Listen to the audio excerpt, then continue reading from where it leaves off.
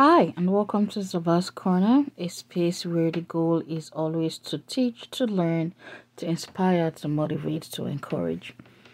Today, I am going to be talking about position lobbyists in the church, those who have made it their life mission to lobby for every title in the church. And I got inspired, or rather the inspiration for this topic is my continued journey in First Samuel.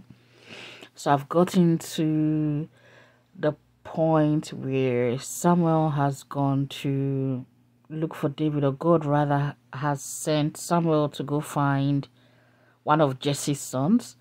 David has been anointed, and at the end of the chapter where he was anointed, Saul heard about him and had brought him to the palace, because at this point Saul was being tormented by a spirit of depression, and the music David played uplifted his spirits.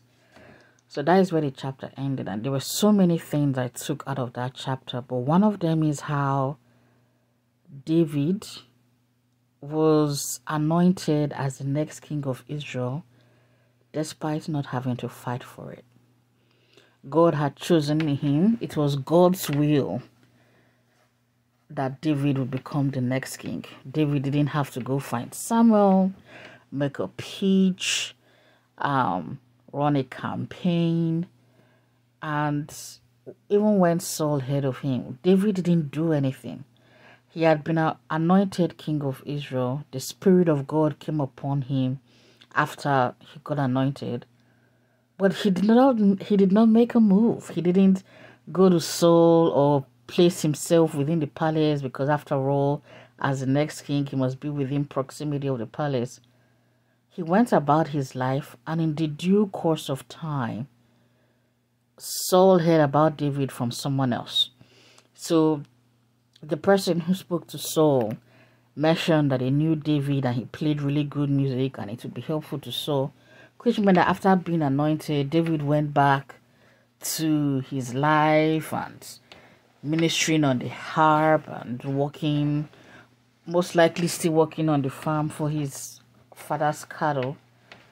But in a due course of time, kind of the way Joseph got remembered before Pharaoh,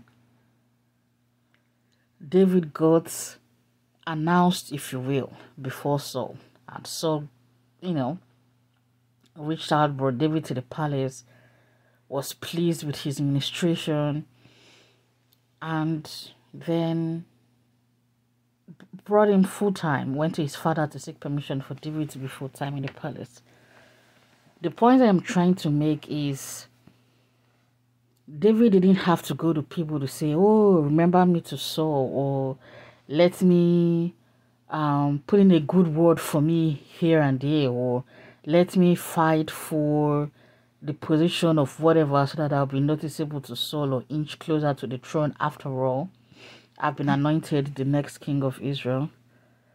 And in churches today, I have noticed a lot of people want to fight to be leaders of this, pastors of this, in charge of this committee and the other, and it's pretty much become a political campaign. It's become politics in the church. Like, I got really disheartened when I discovered that this was something that happened in the church. I mean, you hear about it, but to grow up and then see it for myself was really disheartening. Children of God whose main focus should be serving God were running around doing all kinds of things, running smear campaigns, creating gossip circles, attacking people's reputations just because they wanted certain positions or were trying to amass allies who will help them lobby for whatever.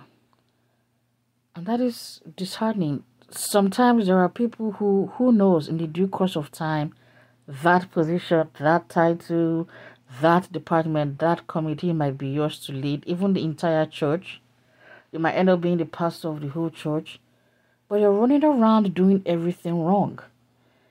if it is God's will for you, no matter where you are, no matter how unseen you are, God will pluck you out from where you are and put you where you're supposed to be. He did it for David. He did it for David. Joseph got discovered while he was in the prison.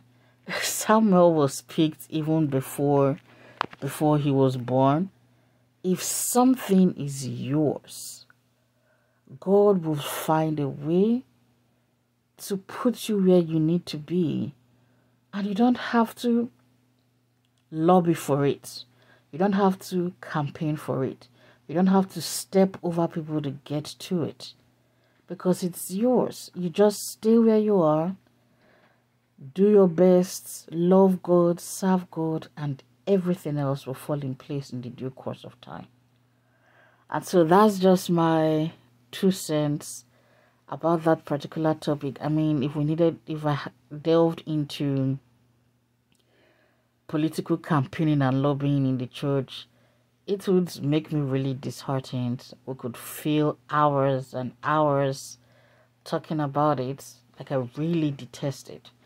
But if there is anyone listening who has seen that and who thinks that is the way to go, remember that if that is your calling, if that is where you are meant to be, if that is where you need to be installed, just bide your time, serve God, love God, hone whatever talents and skills you have, and in God's own time, which is always the perfect time, you're going to get to that seat or get to that position.